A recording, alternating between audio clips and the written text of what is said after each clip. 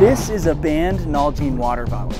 It may look like a regular Nalgene water bottle, but it's actually made with BPA. That's right, the fear-inducing acronym that stands for bisphenol A. This particular bottle came out before Nalgene and every other water bottle brand in the world made their bottles BPA-free. And in this video, I'm going to test 2 used Nalgenes that I got from eBay in daily use durability tests and also a drop test.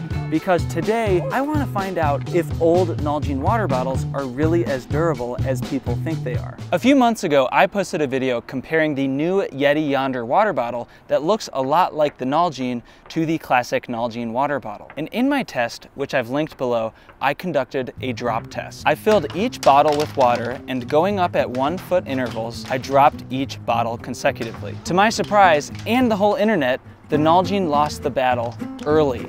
Like, very early. The Yeti Yonder was so much more durable than the Nalgene that I had to stand on the roof of my truck to get to a height where the bottle would actually break. And the internet went nuts. The video I posted was flooded with comments about how Nalgenes are indestructible, or how my test was rigged, or how they dropped their Nalgene off of a 10-story building and it miraculously survived. I mean, everybody has that one story of how they dropped their Nalgene from the top of a oh gosh. Jeez. And it's still good. There were also a number of comments talking about how since Nalgene started making their bottles BPA-free, the durability has gone down. They're just not like what they used to be. BPA has been proven in scientific studies as a harmful compound and not something that I want to ingest. It seems like a small price to pay for a bottle that still is incredibly durable. I've had my Nalgene for years, dropping it on cliffs and dropping it when I go hiking, and it still works every single time. Scientists have also linked that more BPA leaches out of plastic products when they are subject to heat, which I find particularly interesting because one of the most common non-drinking water Nalgene uses in the outdoors is filling it with boiling water and stuffing it in your sleeping bag when you want some extra warmth on a chilly night. I've certainly done that before, and it's made a world of a difference when it's freezing cold outside. But when researching this story, I noticed that Nalgene does not list the ability to store boiling water on its website as one of the features of their classic Nalgene water bottle. Nowhere on the page can you find any mention of boiling water at all. It seems the brand might be concerned about the potential effects of pouring boiling water into a plastic container, even if their bottles are BPA free. I also want to point out that in 2020, Nalgene started making its bottles out of recycled material. This could also be a link to a decrease in durability. And that brings us to right now, where I have bought 2 Nalgenes made from before 2008, when Nalgene stopped using BPA in its bottle. So I can find out if they really are more durable with that magical compound bisphenol A. So you may be wondering, how do I know these water bottles have BPA in them? By looking at the logos.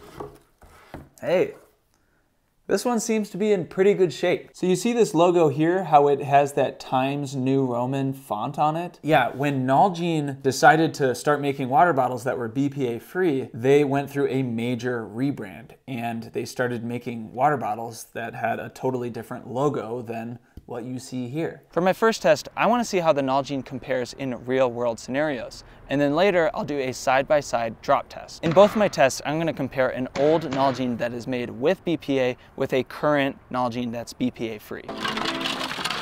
So I'm currently dragging both water bottles behind me, and I'm hoping this simulates some real world use. But what I think dragging accomplishes in a very exaggerated way is repeatedly setting your Nalgene down. Maybe it scuffs up against the side of a wall when you're out rock climbing. So I'm gonna drag these on the ground back and forth for the next couple of minutes and see how they do to scuffing and abrasion in this test. Okay, so they've only been going for about a minute, but I wanna give you a quick update on how they look. So as you can see, they are pretty scratched up. And this isn't just dust on the bottle, like I can try to wipe it away and it is very dusty. All right, done with the dragging test, and as you can see, they are so scuffed up, but they kind of look like they did after 1 minute into the test. They're both still holding water just fine, with no leaks. and no real damage. So far, I would say they perform fairly equally when it comes to the abrasion test. Before I figure out which water bottle is more durable, I mentioned earlier how Nalgene did not post anything on their website about the ability to pour boiling water in their water bottles. Now, Yeti similarly does not recommend pouring boiling water into its water bottles as well.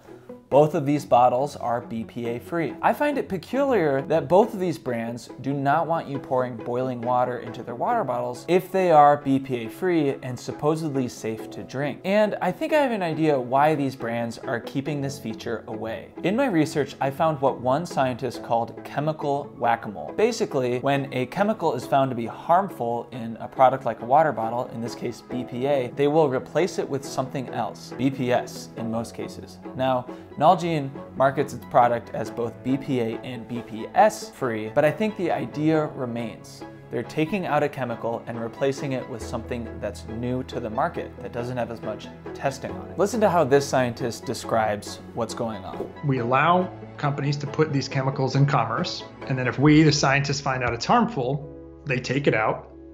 But what happens is they often replace the toxic chemical with a chemical cousin that's just as toxic. And we call this chemical whack-a-mole. Now, I thought that was pretty interesting. You can find his whole video in the link in the description. Nalgene currently uses Eastman Triton Renew for its compound in its Nalgene water bottle. And while this compound is BPA and BPS free, a study published in 2017 in Nature found that the Eastman Triton copolyester contained BHPF in 2 of its bottles. It didn't say what those 2 water bottles were or if those water bottles were sold in the US, but it was detected. BHPF is not as popularized as BPA or BPS, but there have been studies performed on mice that show that it can be harmful. Who is to say what studies in the future will emerge around the compound that Nalgene uses at the moment? Maybe Yeti and Nalgene are being cautious with what they display on the website because they know that, years down the road when studies do emerge about what they're using being potentially hazardous, they know that they have their bases covered because they never told anybody to pour boiling water into their bottles and potentially increase chemicals leaching out of their bottle. Time will tell if they change their formula again in the future, but I just thought it was interesting that they still don't want you pouring boiling water in their bottles. Now, back to the drop test. I'm going to test an old Nalgene here with a new Nalgene, and we're gonna go up at 1 foot intervals and see which one is more durable. This one was basically in mint condition. It's in really good shape.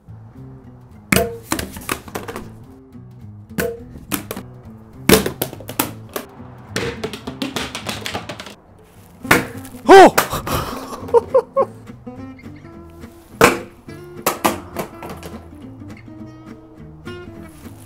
Oh!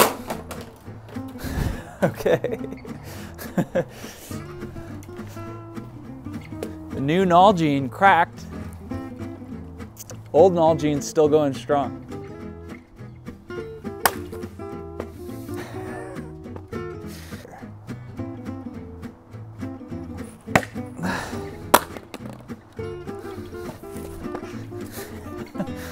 Okay, so I'm testing the other Nalgene and it's doing a pretty good job. We're at the same height that the other BPA Nalgene broke, and we're gonna have to go higher. 3, 2, 1, jump. Oh! Oh.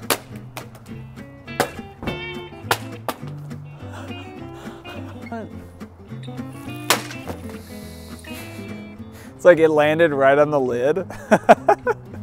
Of course. See here, the lid just broke.